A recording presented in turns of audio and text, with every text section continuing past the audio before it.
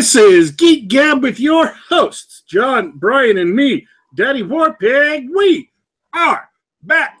Geek Gab for Saturday, May 13th, 2017. And we want to welcome everybody to our Saturday show, as is our usual want. We've gone out and seen some stuff and done some stuff and have some things to talk about. Thankfully, you must understand, as members of our audience, that we have recently split the podcast into not one, but not two, but three full separate podcasts. And so we, your hosts, have to work even harder to come up with great content to share with you, our audience. Our first podcast is, of course, Geek Gab or Geek Gab Prime, which is what you are currently listening to at this very moment. Our second podcast is Geek Gab Game Night, hosted by John himself, talking about RPGs and being a game master and all of that fun stuff. And our third podcast is, of course, Geek Gab on the Books, hosted by Dragon Award-winning author Brian Niemeyer, talking about writing and publishing, how to get artists for your books, how to publicize your novels, and all of the fun stuff that you as aspiring writers might want to tune in for. So there are three full podcasts that we produce. Two of them are once a week. One of them is every other week. So we have a ton of great stuff. If there is some interest of yours, I can guarantee you it will be met somewhere. So before we go any further with the topic of today's show, let me turn the time over to my fellow hosts. John, how was your week? Well, overall, it was a stinker, but I've got a couple of great highlights. The gaming show, we did our second gaming show, like you mentioned, on Thursday. Had a really great time talking with Rick Stump and you guys. And today, we'll be doing grilling and gaming, since it is finally spring out here in the Pacific Northwest. I'm looking forward to having a good day. How about you, Brian? It's been a week. So I have no conception of time anymore, so you guys are going to have to remind me. Yeah, just been plugging away editing, both my upcoming project with Castalia House, and also wanted to give a shout out to my buddy Justin, Stoic Writer, in the chat. I'm hard at work on his second novel right now, which I'm editing. So, yeah, a lot of plates in the air. Made ourselves real busy, didn't we? Yeah. Let me ask you a question. You have, for On the Books next week, you have a special guest coming on. Who is that? That special guest is friend of the show, Yakov Merkin, who's been on with us before, and he's coming on to talk about his new book, which should be dropping any day now. I believe it's called A Greater Duty. And I could be totally sticking my foot in my mouth because I don't have it in front of me. But we'll correct that on Wednesday. And we're also going to be discussing how to write non-human characters. By the way, folks, if you want to keep track of all these goings on, if you want to keep track of all the different podcasts we have going on, YouTube has decided to change how subscribing works. If you're already a subscriber, then what you need to do is go down where it says subscribed, and right next to it is a little bell icon. That is the super double secret subscription button. Only by clicking on the little bell-shaped icon can you actually get updates about when the show is going live, about what we, your hosts, are doing. If otherwise, you won't hear anything, because YouTube assumes that unless you super double secret subscribe, that you don't actually care about what you have subscribed to, that you don't actually want to know when we've got a show scheduled, when Geek Gab Prime or one of our Geek Gab guidance are going off. So, for those of you who do want to get those announcements, and please, super double secret subscribe, and you'll get them an email, and you'll know when we start a show, you'll know when we've got shows scheduled, and you'll be able to keep up and listen to the podcasts on here, the Geek Gab channel now, I guess. We're technically a podcasting channel now, since we've got 3 podcasts going. Is that right? Yeah, we're a podcasting network. Network. Oh, I'm sorry. That's the term. We're a podcasting network now. It's not just the Geek Gab podcast. We're now the podcasting network. So if you're interested in any one of the 3 shows that we at Geek Gab are producing for you, our audience, please, super double secret, subscribe. Now, I went out and watched a movie last night. That's what I did. Which movie was that? I was wondering what we were going to talk about if it wasn't gaming or books. I went and watched King Arthur Crime Kingpin. Now that's the one done by Guy Ritchie, right? That is, in point of fact, the one done by Guy Ritchie. Guy Ritchie's done a ton of movies. Guy Ritchie's done a ton of great movies. He is absolutely an amazing director. And you may remember, Lock, Stock, and Two Smoking Barrels. It is a British crime film about a bunch of low-down scum and the problems they get up to on London's street. He also did, some of his more famous ones. The Sherlock Holmes, right? Yeah, both Sherlock Holmes movies that recently came out. Also, The Man from U.N.C.L.E., which was pretty much overlooked. I actually saw that one. It was not great. The Man from U.N.C.L.E., yeah, I saw The Man from U.N.C.L.E. too. It was not great. My favorite Guy Ritchie, really quick, my favorite Guy Ritchie film is actually the commercial he did for BMW starring Clive Owen like 10 years ago or more. The reason why I bring up Lock, Stock, and Two Smoking Barrels, which again is about a bunch of hard case criminals on the streets of London, is because for a good 3/4 or half of its running length, King Arthur, Legend of the Sword, his new movie that debuted on Thursday, I think, so 2 days ago here in America, is, in point of fact, a movie about hard-bitten criminal types on the streets of London. Only they call it Londonium, of course, and the crime kingpin, the head chief, criminal hard case in the movie is King Arthur, or will be King Arthur eventually. At this point, he's just Arthur. So I want you lot to understand this before I go any further with the review. This movie is not actually a King Arthur movie. If you go to watch this movie with the expectation that it will, in any way, shape, or form, resemble the tales of King Arthur, with which you may be familiar, you are going to be gravely disappointed. This movie is not about King Arthur and the Knights of the Round Table. In fact, the analogy I would use is if you have seen the very, very first Pirates of the Caribbean movie, which is a movie made, ostensibly made, about a ride at Disneyland, the Pirates of the Caribbean. Well, I hate to tell you this, folks. I hate to break your hearts. You have been lied to. Pirates of the Caribbean was, in point of fact, a completely different supernatural pirate movie. That the person who wrote it, the person who penned the script, could not get it produced. Nobody would make it. Nobody would give money to make this pirate movie. Well, they got hooked up with Disney, and Disney says, well, we want to make a movie. He gave up on the script. Had it sitting by, gave up on the script. Disney says, we want to make a movie based on Pirates of the Caribbean. So the guy reached behind him to his desk drawer where this completely unsaleable script had been sitting, pulled it out,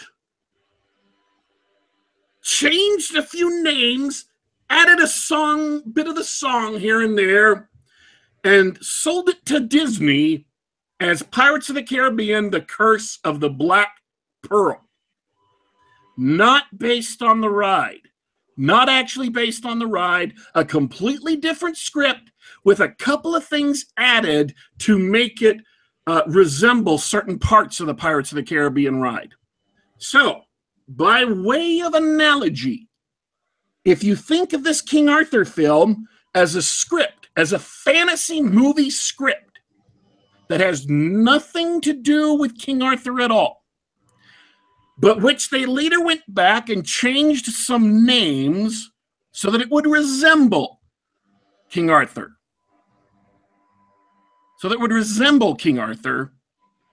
Then you will understand the movie and you won't be setting yourself up for disappointment. Actually, I want to go back and I want to correct something I just said earlier. Last night I had to do a blog post for today. So, of course, I did a blog post talking about this show that was coming on. We're going to talk about King Arthur, but I also covered, I also watched and posted about the CinemaSins takedown of 2004 King Arthur by Antoine Fuqua, starring Keira Knightley and some other people. Clive Owen, oddly enough, to bring it back to Brian's comment.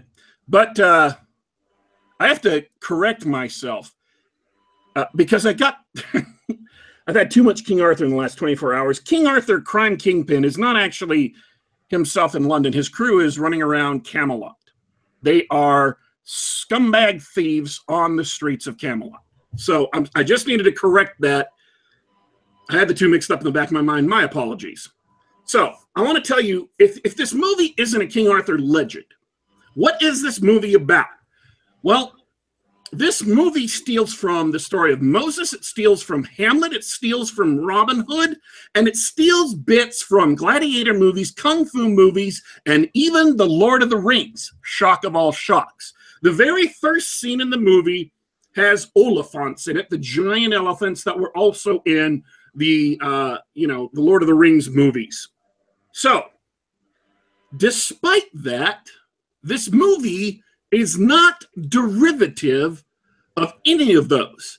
It steals bits and pieces of them, but Guy Ritchie has taken them into himself and reworked them completely and produced something which is singularly and solely a Guy Ritchie movie. I think, although I cannot be sure, that he must have been playing The Witcher 3 at some point, because the movie, the feel of the movie, the events in the movie are kind of consonant with the feel of the characters and situations in The Witcher 3.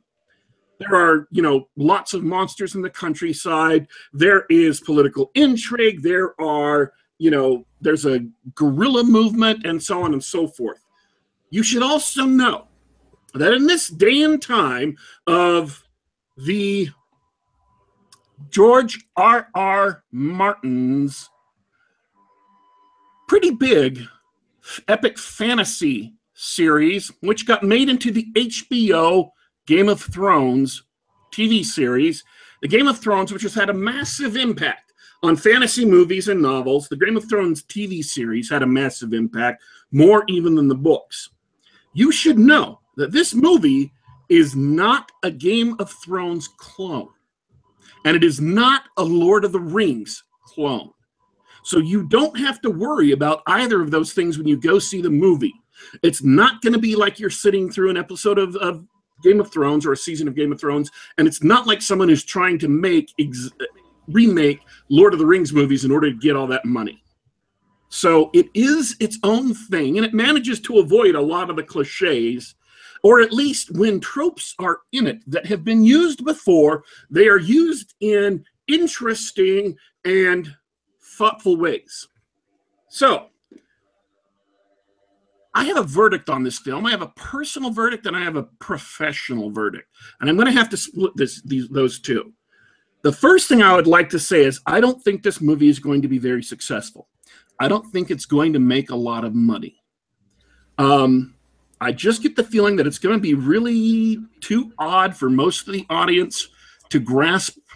I went to a Friday night showing, 6 o'clock in the evening, and the theater had about 5 people in it. My assessment of its popular appeal is that people just aren't interested in this specific movie. For whatever reason, my sense of the audience is that most people are just not interested in this movie. Now, I'm not saying the movie is bad. I'm not saying the movie is awful. I'm not saying you shouldn't go see it. I'm just saying that I don't think it's going to be very enjoyable. Excuse me, very popular, very successful. Now, on a personal level, me personally, I enjoyed the movie. There were a couple of really, really bad eye-rolling moments in it. 3, I think, maybe 4. But the rest of the movie was quite enjoyable. However, just to give an example, I think Brian would probably hate the movie based on what he's expressed in the past. And I'm guessing that John probably wouldn't like it all that much. And I'm going to substantiate those opinions as I read a little bit more through my notes here. Yeah, I sat down in this movie theater watching it on the screen, actually in 3D. So I had, polarized glasses on, so everything was even darker, writing down notes on notebook paper in the dark.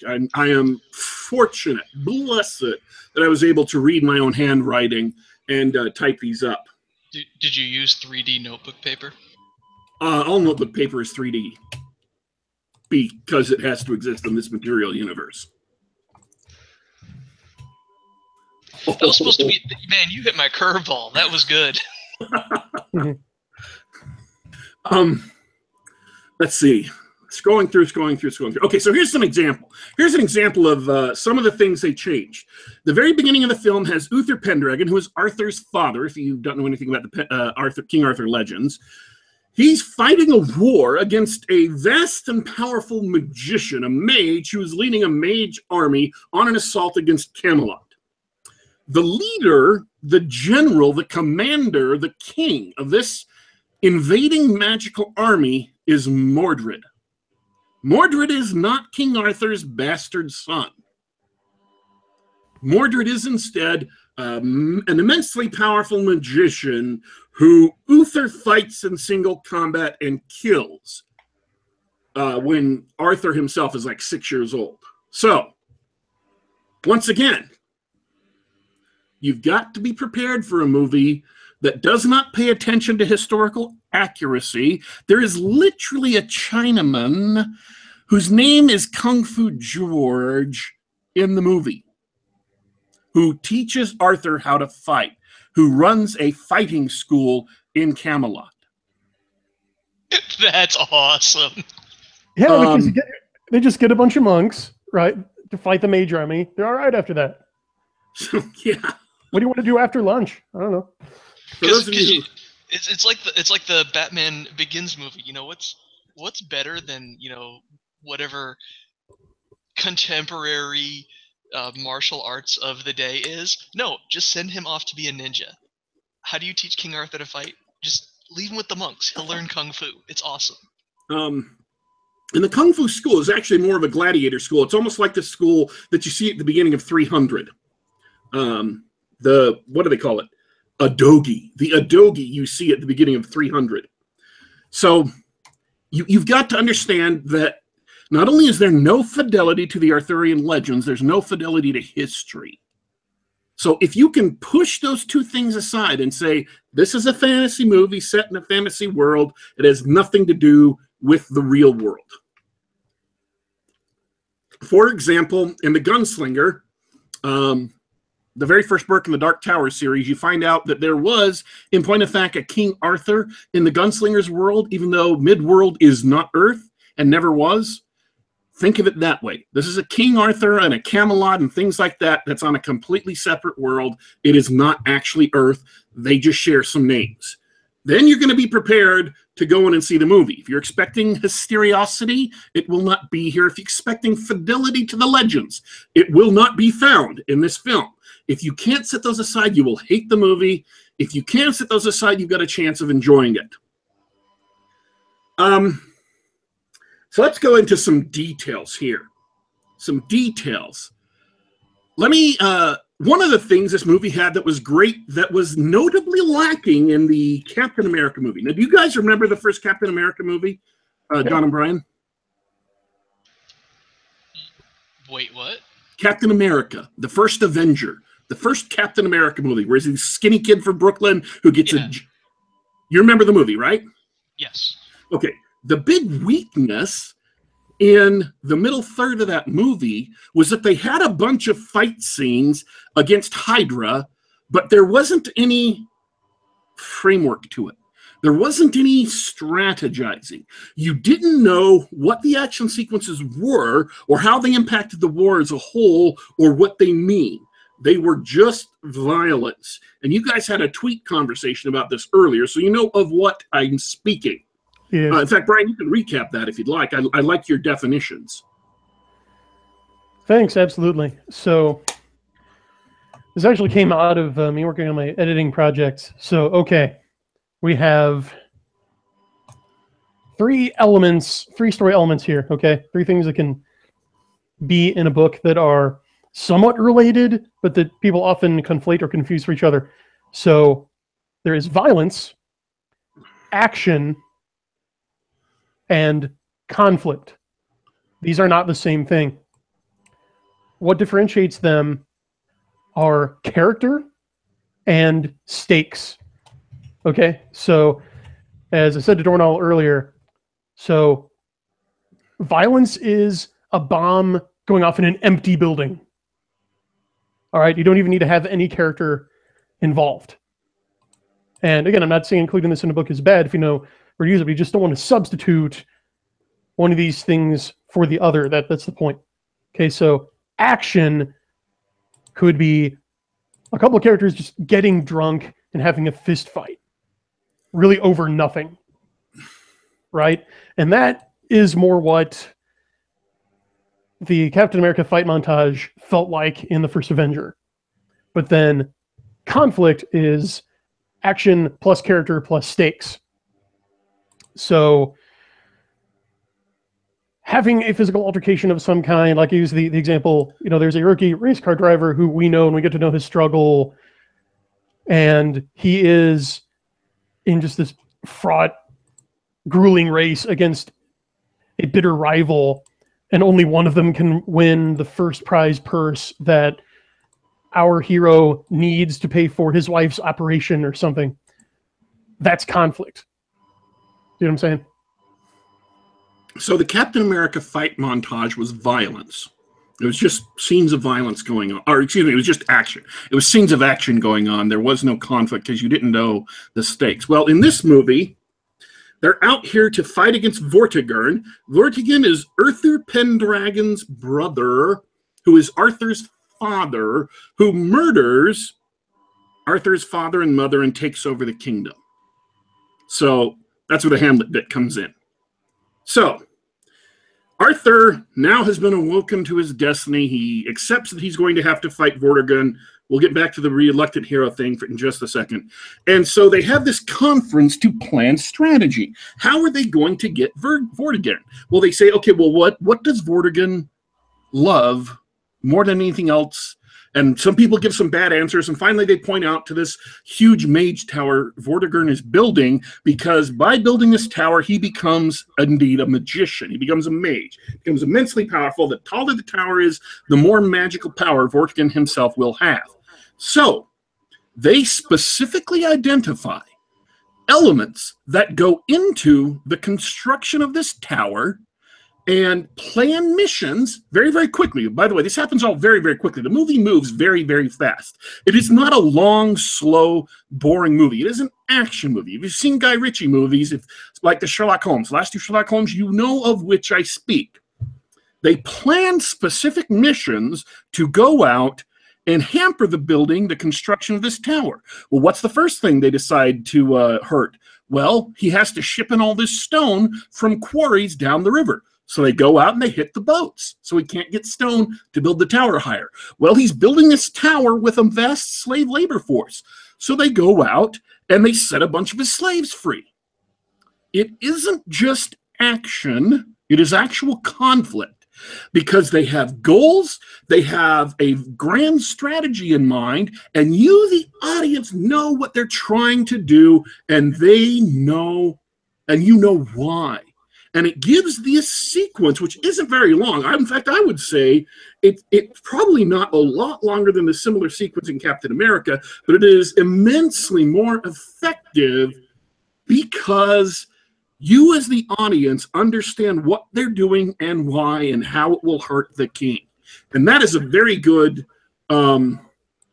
point in the movie's favor, is they actually bothered to think things like that out.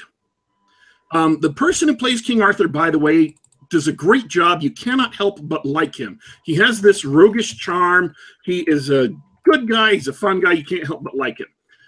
So can I jump in there, because I wanted to ask about that guy. Okay. I'm glad you said that, because this is the guy who was in Sons of Anarchy, right? Yes. We're talking. His name is Charlie Hunnam. I've never seen the show, but yes, he's in it. So this is one of the reasons why I was hesitant to want to see this movie, because I've seen a few, the first season of Sons of Anarchy, and he was also the lead guy in Pacific Rim. And I didn't like him. I didn't like him much at all. In fact, my wife describes him as a black hole of charisma. One of those guys with a pretty face that you cast in the lead role of a movie, and he does nothing for the role.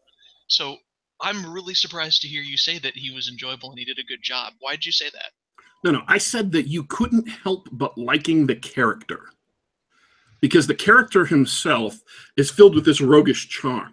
He's not a malicious person. He's not a power-hungry person. This is, by the way, why this is not a Game of Thrones clone, because there is absolutely evil and there's absolutely good, and Vortigern is actually evil. They don't make any excuses for it. And he does two things in the movie specifically, which are absolutely beyond the moral event horizon. And Arthur is, despite his criminal upbringing, despite his upbringing as a urchin on the streets of Camelot, he was.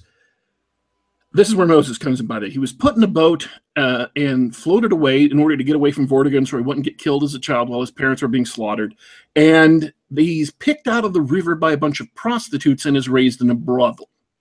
So he's raised to be a thief. He's raised to be really, really angry at what happens to these prostitutes. So he learns and fights in this dojo and becomes a muscular man, and eventually becomes the guy who's running the brothel, but also their protector. And then he forms this, criminal gang in Camelot. People who pass through his territory have to pay him money. When a bunch of Vikings beat up one of the prostitutes, he goes out there, faces down these literally 50 Vikings, tricks them, pulls a blade on the king, the leader of the Vikings, cuts off his long braided beard and walks out of there with a year's worth of wages for the prostitute and then gives it to her. So he lived in poverty. He's been slowly doing everything he can, honest and dishonest, to earn money to be secure instead of being absolutely poor. So the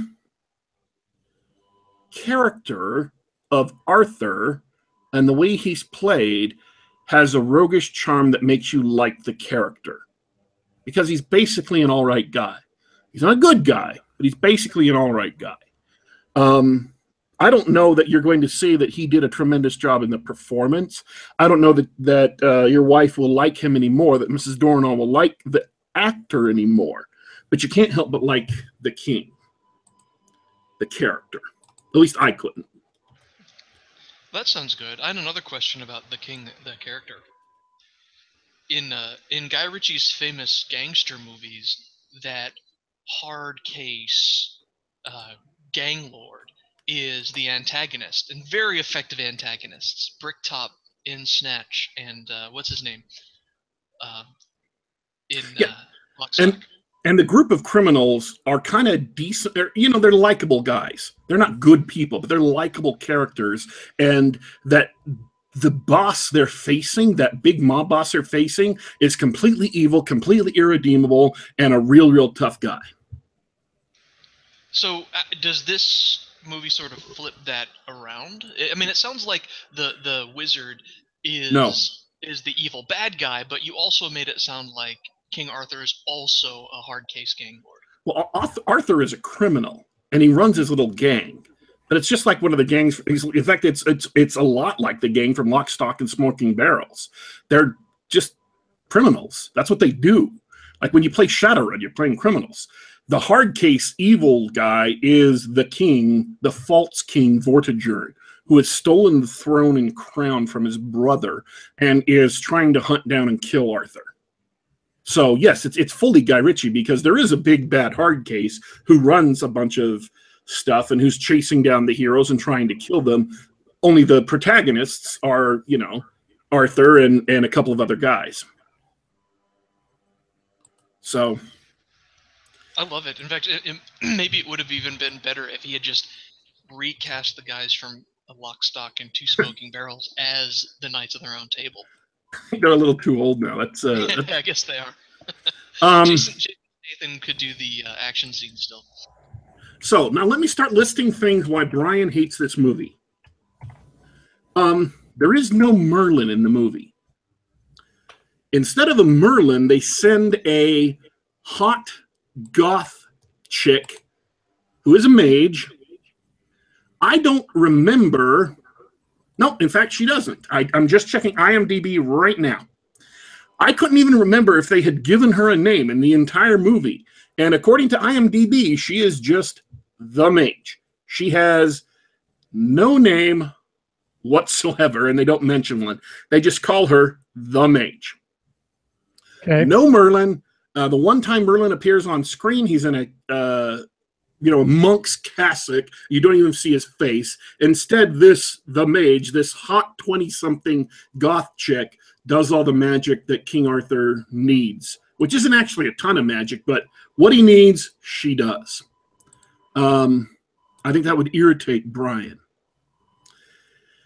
Well, I mean, speaking for myself, if I had a hot goth chick wizard around, I would like it if she did everything I wanted. Just saying. Well, that's the dangerous thing. I'm going to say that. No, that's not what I said. I said something completely different. I didn't say she did what Arthur commanded her to do. Oh, because I heard that. What I said was I'm just filtering. The magic that needed to happen for Arthur to succeed, she did all of it. There were no other mages on Arthur's side. Whether Arthur wanted her to do the magic or not, she did it. And a lot of times he didn't want her. This brings me to the next point I think Brian would really dislike. It's kind of funny for a man who is planning and carrying out, including up to an attempt of assassination on the king, shooting him from long distances to assassinate him. No honor whatsoever, no chivalry, no fighting on the battlefield, straight up murdering him with a sniper. There's an attempt made on the king's life. For a person who's planning all this mayhem and killing, Arthur plays, nevertheless, the reluctant hero almost the entire movie. He's very conflicted and goes back and forth again, which takes us back to Hamlet. But the fallacy that the movie falls into is that the only reason Arthur decides to take down this brutal despot who is enslaving children and makes a deal with the Vikings for Danegeld to be paid in the form of not gold, but 10,000 children as a down payment and 5,000 every year. Thereafter, to be sent away to live with the Vikings and raised as their own. This Danegeld Vortigern agrees to in return for the Vikings not attacking the kingdom, not attacking England. This evil, evil man who has done horrible things to Arthur himself, he doesn't get involved. He doesn't finally commit, even though he's doing all this guerrilla warfare, until there's some personal thing, until it's, all dang it, personal. The king has done something directly to him, and now he has to go down. Yeah, that's clown shoes right there. So, and Kestudis Calvatus in the chat is pointing out that is, in point of fact, Joseph W. Campbell's, hero's journey. Only instead of them resisting the call of adventure at the very beginning and then going out and doing stuff, he kind of tries to resist the call of adventure up until the last fifth of the movie. It's really weird that way. That's how it is everywhere. Once you see it, you can't unsee it. Is this refusing the call? Like, again, if any Hollywood screenwriters are listening to us, you don't have to check off all the boxes of the hero's journey. And you don't have to keep check off repeating any of them. Yeah, and you don't have to keep repeating. You don't have to put refusing to call on repeat. That's what everything is. All this conflicted, reluctant hero takes him forever to finally take up the mantle. Just have a guy go do something. Why can't we just have a guy go do something? And at one point, Arthur, now this is a very small point, it's very one line, but I know it's something that would get right under Brian's skin. He actually says to King Vortigern, accurately, man, King Vortigern asks him at one point in the movie while he's interrogating Arthur, where did your drive come from? Why are you so obsessed? What drove you to become this criminal kingpin, to dominate your section of Camelot so thoroughly that everyone passing through had to play by your rules or they got run out? And it doesn't get answered till the very end of the movie. When it does get answered is this. Arthur says, well, what gave me that drive was that I grew up in this brothel and I was deprived all my life and I had to fight to live and survive and everything. In fact, you, he says to King Vortigern, you made me. Oh. Now, the line is supported by the material that we've seen prior to the movie, but it's still not a great line to come out. And I know that would get right up Brian's nose. Yeah. Yeah. I didn't throw up a little bit, but I did gag. Read a different book, guys. Yeah. Not you, Hollywood screenwriters. Yeah. Screenwriter. There's a couple of other nitpicks I have, including one just tremendously, just absolutely painful moment that for me didn't ruin the rest of the movie because it happens really, really late. I don't even want to talk about it because it's a real big spoiler, but it was painful to watch, and I was just like, oh, that was stupid. There are about 3 of those moments in the movie, 3 just immensely stupid moments. For example, they talk about the mages as if they were some kind of ethnic subgroup. About people, running the mages out, and the mages have lived among us and stuff. Like they're... They proper nouned it. Yeah. They did the same thing. It's funny. I thought of this because you mentioned Pirates of the Caribbean earlier. They kind of did that with pirates in those movies too. It's a little strange the way they use that language. Yeah. So, once again, I did enjoy the movie. There's a lot of great visuals in the movie. There's a lot of great characters in the movie. And one of the moments that I thought reminded me most of The Witcher 3 is there are these 3 half-human, half-sea creature immensely evil women, 2 of whom are very lithe and sexy, and one of whom is vast and bloated. And they're grotesque, and they're disgusting, and the interactions between Vortigern and them are fascinating for what they say about Vortigern's character. And they're not something that was in The Witcher 3, or indeed in anything else I've ever seen. But they did recall to mind several at least one of the encounters that comes up in The Witcher 3. So I did enjoy the movie. On a personal level, I enjoyed it. However, I'm betting audiences aren't going to go see it in vast numbers, and I'm also betting that my personal enjoyment of the movie is not going to translate to most people listening to this show. I'm betting that most people listening to this show aren't going to like it. Now, I focused on, I guess, have I focused primarily on bad stuff? Is that what I've been talking about mainly? Only in the second half of the show. Okay. It is a fun movie. It moves very, very quickly. Once you accept the world that it's happening in, that's perfectly reasonable to have several black characters in 500, the equivalent of 500 AD. Once you accept that there's a guy named Kung Fu George who teaches Arthur how to kick ass in a gladiator-style school. Once you accept the, bizarreness and strangeness going on, there's a lot of good stuff that's happened that's very, very interesting, and it's not stolen from other movies.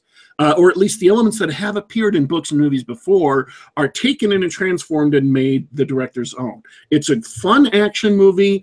The characters, for the most part, are likable, and I did enjoy it. But my bet is most normal people, most average people, aren't going to enjoy it and aren't going to see it in vast numbers, then I would guess that it's going to be very polarizing when it comes to the geek community, that a lot of geeks are going to find plenty of nits to pick with the movie because they are absolutely there, and some of them are big, and just can't get past the fact they call it a King Arthur movie when it's not actually King Arthur. It has really nothing to do with the King Arthur legend. So that's my complex discussion of the movie. I enjoyed it, but I am wise enough to realize that will not translate to most people. As many in the chat are thanking you for sparing them $8. It's by the way, it's not a badly done movie either. The special effects are impeccable. The camera work is amazing. Guy Ritchie is a brilliant director. He knows how to put interesting images on the screen, and he does that very, very well in this movie. So, I don't know, for people who are, if you like fantasy and you want to see some different fantasy, it's worth going and seeing just on that basis. If you're a fantasy fan and you want to see something that is not a Lord of the Rings clone, it's worth going and seeing just on that basis. Fair enough. Not necessarily paying full money to go see it at the theaters, mind you. If you want to catch it on Netflix or Redbox or whatever, by all means, feel free. But yeah, it's worth seeing just some of the monsters, some of the characters, some of the, some of the little touches of magic and things like that are interesting, at least. So we are well out of time. We went. I thought that would take up like the first half of the show, and then we'd talk about something else for the last 15 minutes. But that's great. We had a detailed and nuanced review of a Guy Ritchie King Arthur movie, so just let that sink in. Before we take off, Brian, do you have any last words?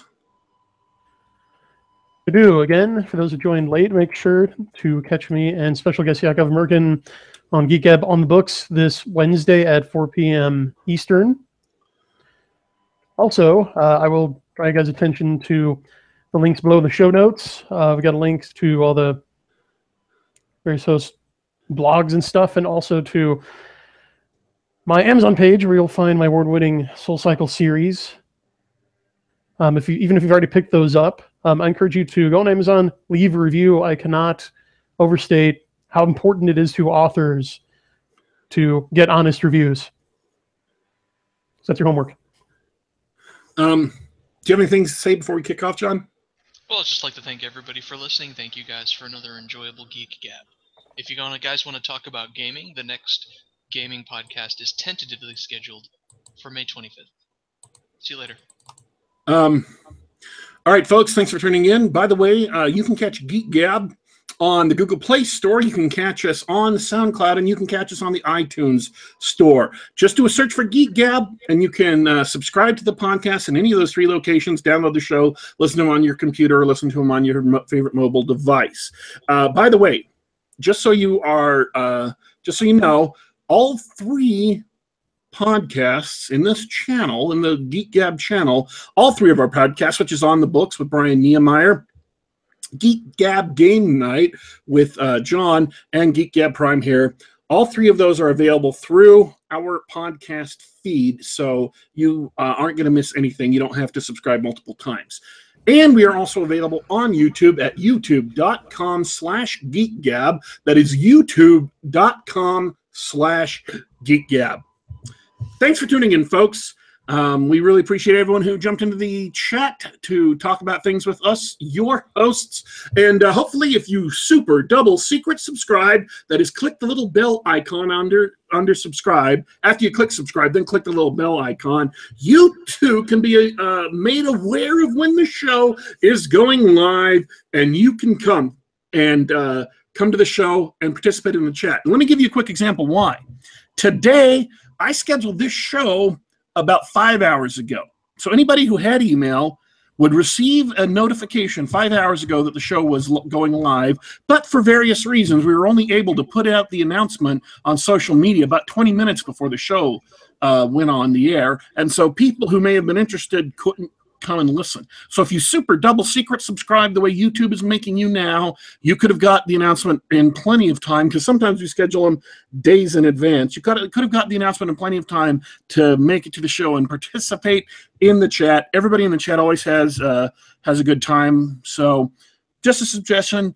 It doesn't actually do anything for us at the channel. It doesn't make our subscribe, list look better. It doesn't look like we have more subscribers. It doesn't actually help us at all. It's just a tip for you, our listeners, who want to get the announcement of when the show is going live. All right. Thanks for tuning in, folks. Thanks for supporting the show. We are leaving. We are signing off for today. But don't worry, we will be back.